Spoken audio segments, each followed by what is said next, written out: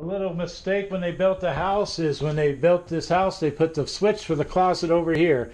I hope you're not offended by my wife's nude on a bench there. She did a nice, she's part artist. But they put the light switch back there. We covered the hole up with that painting.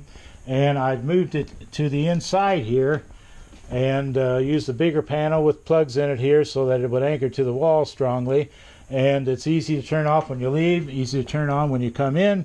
But you want to make sure that your drawings are correct, because your electricians are going to put that switch wherever the drawings say. So make sure all of your doors, the switch is either on this side opposite your hinges, or inside opposite your hinges, or over here, but definitely not behind your door where you got to go like this and turn your lights in back and all. So you got to kind of look at your drawings on your new home building, make sure everything's correct.